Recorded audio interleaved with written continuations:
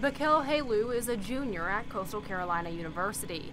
He can't afford a car, so his main source of transportation is this. I think anybody would want to have a moped over a car just based on gas, but as far as safety is concerned, anybody would pick a car. Helu knows firsthand just how dangerous mopeds can be. This past November, he got into an accident on Highway 501.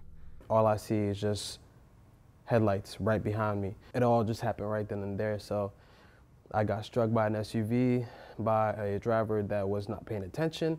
Dangers like that are what led State Representative Bill Whitmire to propose the bill requiring moped drivers to wear reflective vests and have flashing red lights on the backs of moving mopeds. The bill would also make it illegal for mopeds to be on any public state road that has a speed limit of 45 miles per hour or more.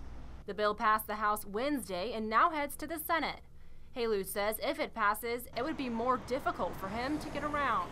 If they do pass the bill, it'll be hard for me because 544 and 501 are my main two ways of getting home, work, school.